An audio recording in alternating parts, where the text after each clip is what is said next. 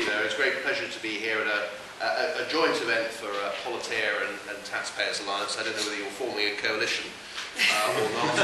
I might have one or two tips for you. Perhaps I should move on swiftly. I'm very pleased to be invited to speak at this event, which I know forms part of Politeia's Recovery and Growth economic series. Recovery and growth are, of course, two of the biggest challenges facing the United Kingdom. And as a government and as a country, we cannot afford to be complacent about our economic position in the world. We are in a global race. This race pits us against a number of existing and new competitors, and like any competition, there will be winners and there will be losers. There will be countries that continue to move towards ever greater prosperity, and there will be countries that see their economic outlook and in turn their standard of living decline. As a government, it's our role to do what we can to ensure that the UK falls into the former category, that our economy is stable once again, and that our businesses have the right environment to compete in the 21st century. Some factors in achieving this are beyond our control. The economic circumstances that we inherited, commodity prices, the Eurozone crisis, but other factors are very definitely within our control, and within the strict fiscal constraints in which we have to operate, we have to make sure that we pull all the levers available to us to achieve growth. This is why we're reducing burdensome regulation, reforming planning and employment law, modernising our infrastructure, improving our education system, increasing apprenticeships, and reforming welfare. But one of the biggest levers that we have access to, and the lever that I would like to talk about this evening, is tax. I know that this government's tax policy has been at the centre of some very lively debate, particularly in recent weeks, and this is a debate that we welcome. Alistair has played a very large role in that debate, and it's absolutely right that organisations like Politeia and Taxpayers Alliance have joined this discussion and made calls for radical reforms. I welcome a debate not only on how much we tax, but what we tax. But what I want to do this evening is to address head-on the critique that this government has failed to make significant supply-side reforms to our tax system, and in particular our corporation tax system. I will make the case that this government, when compared both to its international competitors and its historic predecessors, has embarked on some radical tax reform in challenging circumstances. Now, I first of all have to make the point that we inherited the largest deficit since the Second World War, but the government is taking decisive action to return the public finances to a sustainable path. Spending cuts will constitute 79% of the total fiscal consolidation by 2015-16. Total spending as a proportion of GDP is forecast to fall from 47.4% in 2009-10 to 40.9% in 2016-17. Nonetheless, we operate in an environment where a competitive and efficient tax system is essential, but with limited flexibility in the public finances. So, how have we responded? To put simply, this government wants to establish the most competitive tax system in the G20, not only to attract business here, but also to help those enterprises that already exist on these shores. We set out our plans in the corporation tax roadmap and have worked hard together with business to introduce a substantial package of corporate tax reforms to make the UK the most attractive place to invest. We've cut corporation tax from an inherited rate of 28% to 23% from this April, and then 21% from April 2014.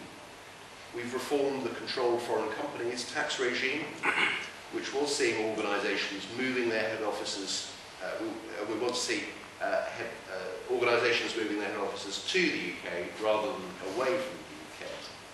We're introducing the patent box and making our R&D tax credit regime more generous, ensuring that the UK is an attractive place to invest for innovation. We have increased the rate of VAT because taxing consumption is much less damaging to businesses than taxing employment or profit. We've managed to deliver all these changes in a time of austerity, and I know that there are other countries who have been envious of what we've managed to achieve. My focus this evening is on business tax, but cannot ignore personal tax. The top rate of 50%, as inherited from Labour, was one of the highest in the developed world. It was supposedly implemented to raise greater revenue and address the country's deficit, but ended up having the opposite effect. It only served to discourage talented individuals from working in the United Kingdom. It raised little, if anything, in revenue, and most worryingly, it sent a signal to businesses and entrepreneurs, the exact people that could bring jobs and growth and revenue to our country, that Britain was not open for business. That is why this April we will be reducing to 45p, a level which is lower than Japan, Germany, Canada and Australia. This was a politically brave move. It isn't one that will make us popular with some people, but I am certain it sends the right message to high-earning individuals and strengthens our prospects for growth. A better tax environment for business leaders and for businesses, though, isn't just about the policies we introduce. It's about making sure that we engage with the sector when making these policies and that we give them advance warning of any major changes. This is why, for example, we publish the majority of finance bill clauses in draft for greater scrutiny, at least 3 months before introduction of the bill. Businesses welcome this opportunity to engage as early as possible, and this has resulted in better quality tax law. We will continue that engagement. In fact, this greater level of engagement has proven beneficial with regards to collecting tax as well. The complexity of many large companies' tax cases and the large amounts involved make engagement the most cost-effective way to improve tax compliance and support businesses at the same time. So for the largest 2,000 corporations in the UK, we now have dedicated HMRC customer relationship managers. This strategy has been very successful.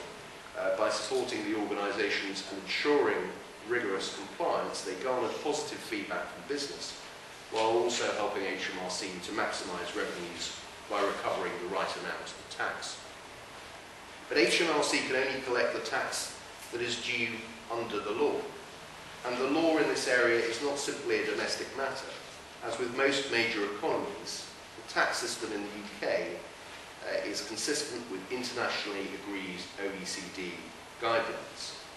There are international concerns over whether the current corporate tax rules manage to properly capture the profits generated by multinational companies in the jurisdictions where their economic activity is located. And it's understandable that not only citizens, but the vast majority of businesses will feel aggrieved if some companies aren't seen to be paying their fair share of tax. Now, this is a complex area, but any reform will require concerted international action. It's an issue that all countries are facing, and politicians will continue to work with each other to develop the appropriate international solutions. We're also working hard to simplify the tax system on our shores.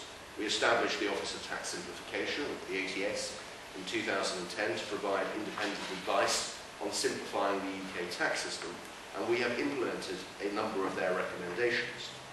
But let me address one argument that is sometimes made, that if only we simplified the tax system, we wouldn't see the avoidance that has featured so prominently in recent months. There is an element of truth in this. Complexity can provide the opportunity for avoidance. But it's also the case that complex behaviour can take advantage of simplicity in the tax system. Many of the high-profile cases that have attracted media attention have had little to do with complexity within our tax system. I believe that we also have to look at the complex interaction between tax systems of different countries, with an international tax architecture that has not kept pace with the complex, modern, global business environment. In other cases, relatively simple tax rules have been exploited by complex and contrived behaviour. To paraphrase Einstein, a tax system has to be as simple as possible, but no simpler. This has been something of a whistle-stop tour through the government's actions on tax, but hopefully it provides some kind of overview of the large number of actions we've taken and changes we've implemented to reduce the tax burden on businesses. I believe these have been radical reforms, and I'd like to spend the last few moments of my remarks explaining why, by comparing the actions this government has taken against both our international competitors and our political predecessors. With regards to international comparisons, I believe our approach has been vindicated, and that the UK is increasingly becoming known as a competitive nation for investment. We have a considerably more competitive corporation tax rate than the US at 40%, France at 33.3%, if I may say so, Germany at 29%. But perhaps most striking was the recent survey by KPMG asking tax professionals to rate the 3 countries they rated as most attractive from a tax perspective. In 2009, the UK featured in only 16% of responses. By 2012, this number had increased to 72%. In 3 years, we've moved from being an also-ran to the #1 spot as the most competitive tax regime in the world, ahead of the Netherlands in second and Ireland in third.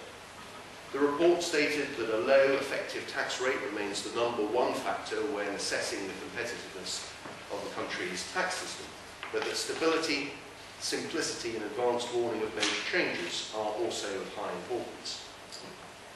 These are all factors this government has worked hard to enhance, and the report is a reflection of the way this government has rebalanced our tax regime from being a business hindrance to a business facilitator. So when some complain that we've not taken the radical steps necessary to make our tax system competitive, I would say, ask the people who deal with the tax system for a living, who deal with different tax jurisdictions on a day-to-day basis. KPMG did just that, and the answer is clear and positive. Closer to home, though, let us compare the radicalism of the current government in terms of cutting business taxes with the governments of Mrs. Thatcher. Now, like many in this room, I look back with admiration to a government that came to power at a time when the country faced severe economic difficulties. Our borrowing high, our competitiveness in decline, the Thatcher government pursued a number of radical reforms which transformed our country for the better. But in terms of tax reform, how do we compare? A comparison with the first Thatcher government, with Geoffrey Howe as Chancellor, draws up some interesting parallels. Both governments have to be described as tax reformers as opposed to tax cutters. The deficit in 1979 was 4.1% of GDP, lower than the 11.2% we inherited, but like the current governments, Geoffrey's focus was on reducing borrowing. For example, the overall tax burden was sharply increased in the 1981 budget in the teeth of a recession. However, within the constraints in place, both governments have engaged in tax reform. Both governments increased VAT and cut income tax, predominantly by raising the personal allowance. Turning to business tax, in the early 80s, further revenue was found from petroleum revenue tax and a windfall tax on bank deposits. A comparison perhaps would be made with higher taxes on North Sea oil and the bank levy. But if we ignore all those taxes, we see that only minor changes were made in business taxes.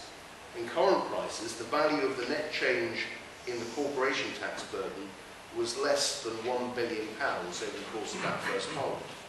In contrast, the total fiscal impact of changes to the corporation tax regime introduced by George Osborne, excluding the North Sea oil changes, amount to a reduction of around £7 billion per year by 2015-16. The current government's record also stands in comparison to the second Thatcher government from 1983 to 1987. With the advantages of benign economic conditions, a just reward for the courage shown in the first term, a huge parliamentary majority and a Chancellor, Nigel Lawson, who had a close interest in tax reform, this government has a deserved reputation for radicalism in this area.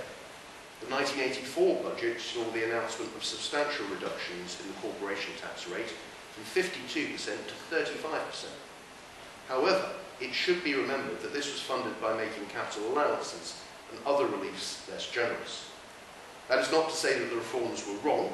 They were not. They've stood the test of time, and future governments followed in this direction. But this meant that the net corporation tax burden was reduced by less than £1 billion per year in today's prices for the 1983 to 1987 Parliament, as with the preceding Parliament. This once again shows that the radicalism of this government's equivalent reduction by £7 billion a year by the end of this Parliament. It is true, of course, that different times require different responses. Capital is more mobile now than it was in the 1980s. Consequently, competition is greater and governments have to work harder to attract the investment than was once the case. Nonetheless, it is clear that not just in international terms, but also in historical terms, this government has delivered substantial tax reforms, making our tax system much more competitive. But this is not to suggest that we should become complacent, nor that we think our work is done. The nature of a global race is that one cannot be static. But with regards to tax reform, I believe that we have made strong progress towards our goal of the most competitive tax system in the G20. That we are creating a simpler, competitive, well-enforced tax structure which will help businesses to help the country back into economic prosperity. That we are putting in place the conditions for recovery and growth. Thank you very much.